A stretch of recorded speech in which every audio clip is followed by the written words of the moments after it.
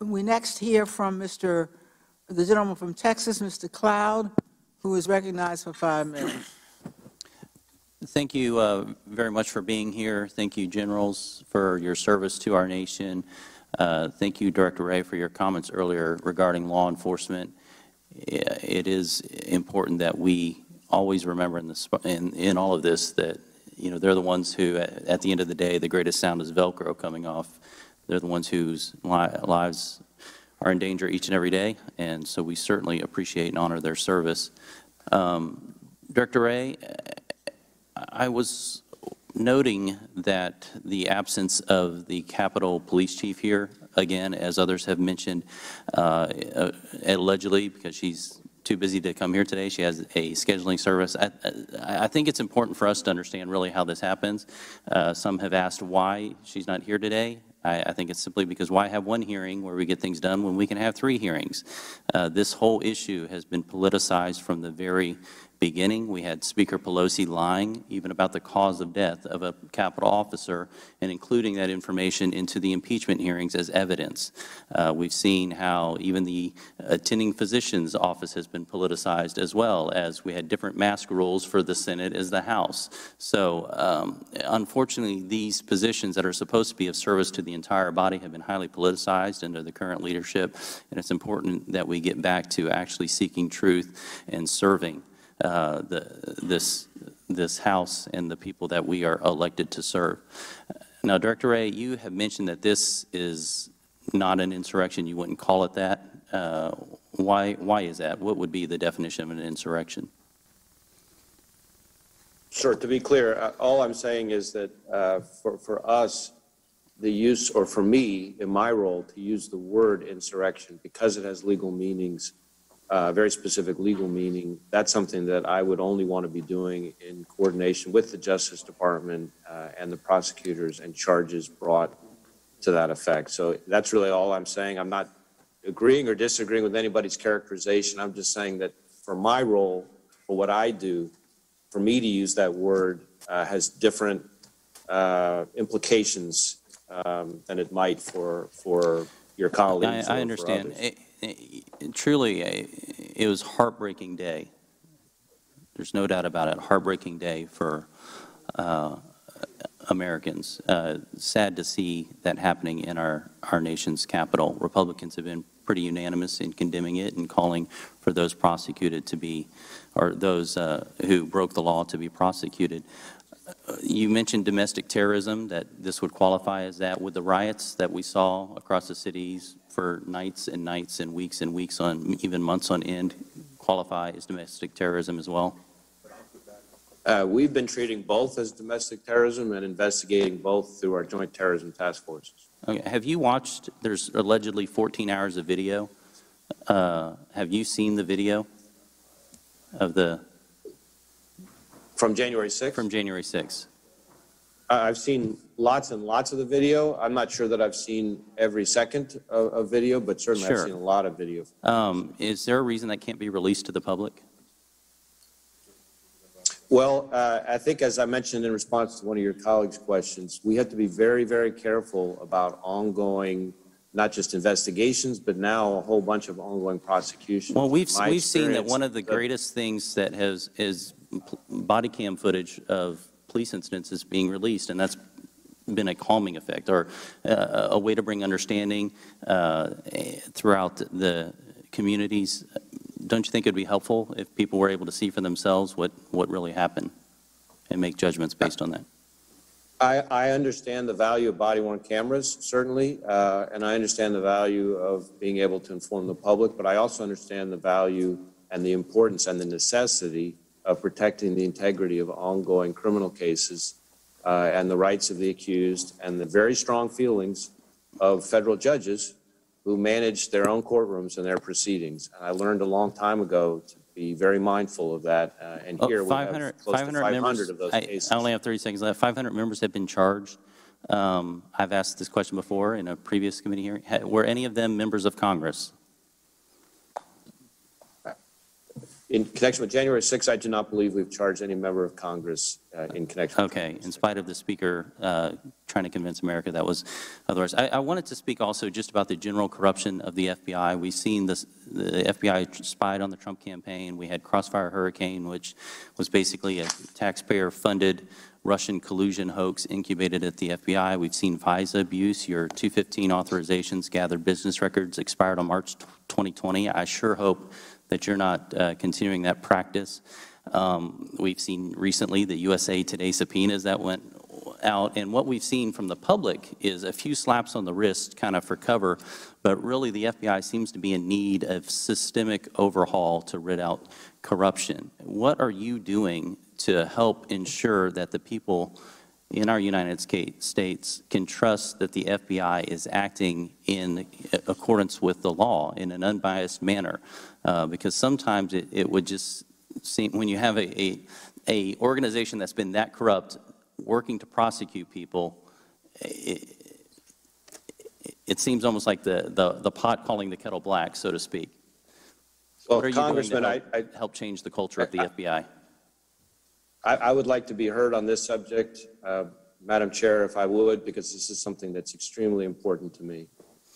Number one, where we have made failings, I've implemented sweeping changes throughout the organization. I've installed an entirely new leadership team, and I've implemented, in connection with, for example, the FISA IG report, over 40 corrective measures. I could go on, but what I would also say is that I disagree strongly, sir, respectfully, but strongly, with your characterization of the FBI as corrupt. I will tell you, as somebody who has met with law enforcement leaders, chiefs, sheriffs, commissioners in all 50 states and from well over 50 countries, I've visited all 56 FBI field offices, most of them more than once, all 35 of our headquarters divisions, a whole bunch of our offices overseas. I've met with judges, I've met with prosecutors. Director, I've met with private sector. Excuse me, sir, I would like to be heard on this. The time has expired. I agree the boots on the ground are doing a good job. That's not where the problem is. The time has expired. I call on. In the FBI's view, the top domestic violent extremist threat comes from racially or ethnically motivated violent extremists, specifically those who advocated for the superiority of the white race.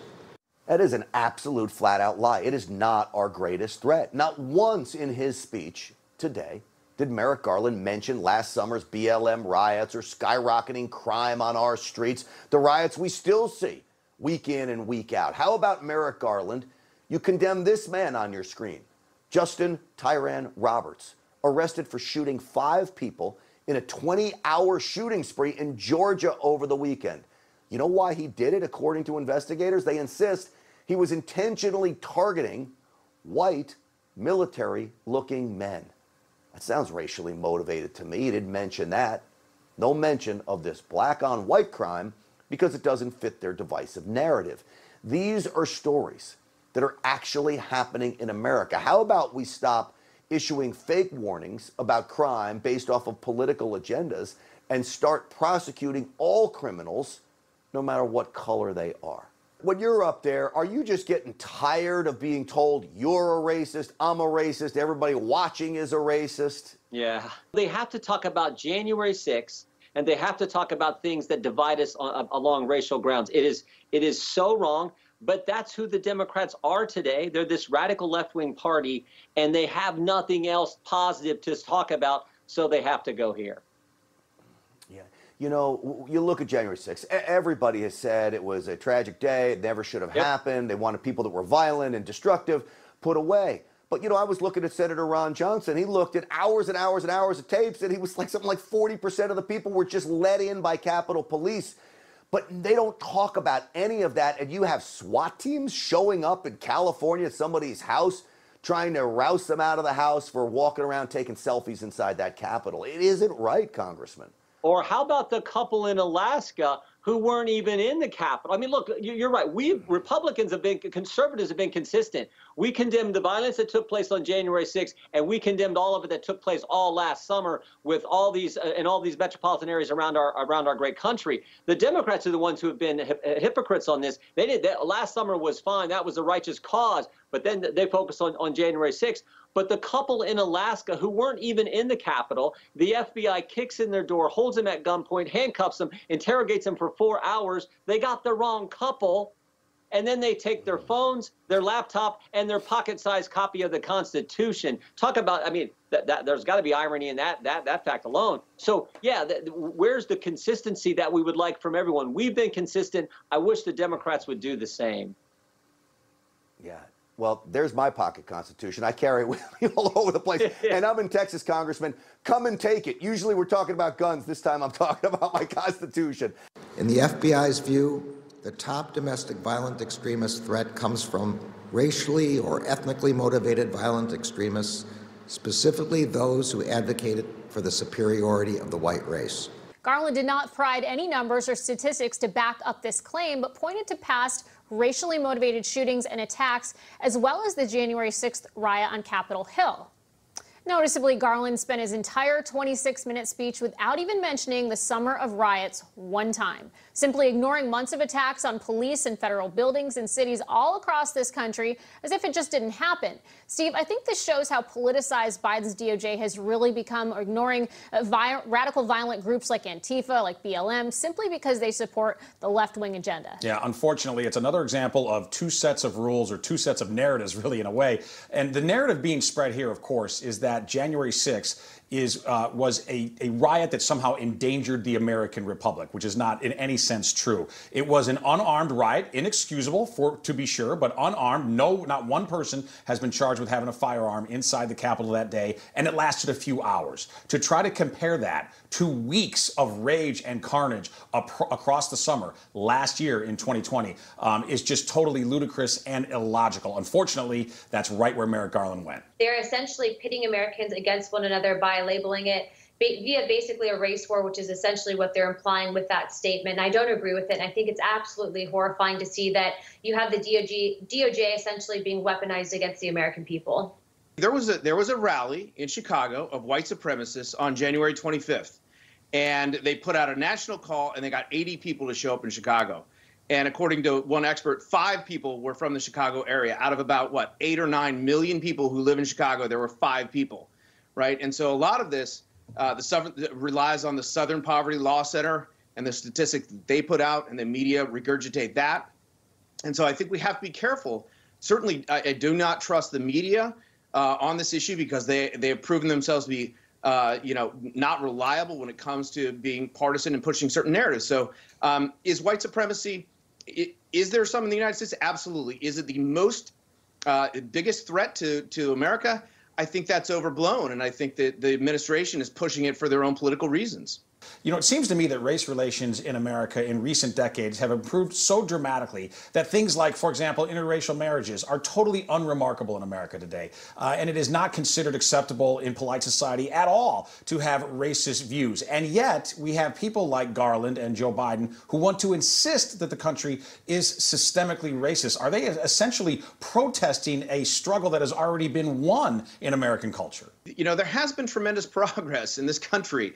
And for a lot of folks on the left to, as they're saying now, this is, voting rights, it's Jim Crow 2.0, that there's been no progress made since the 1960s or even the 1860s. I mean, most Americans understand that's ludicrous. I mean, that is gaslighting, right? That is an absolute gaslighting of the American people. And so I think, again, in our normal everyday lives, we do not see the bogeymen that are being made out. There are not Klansmen walking around the corner. There are not white supremacists gathering on street corners. And so I think, that ultimately falls flat to the American people, because that's not what we see and we live in our day-to-day lives. Right. And we understand that racism is really, has been a thing of the past. I mean, does it still exist today? Sure, it does in certain areas. But is the country systemically racist and oppressive? I don't think most people believe that.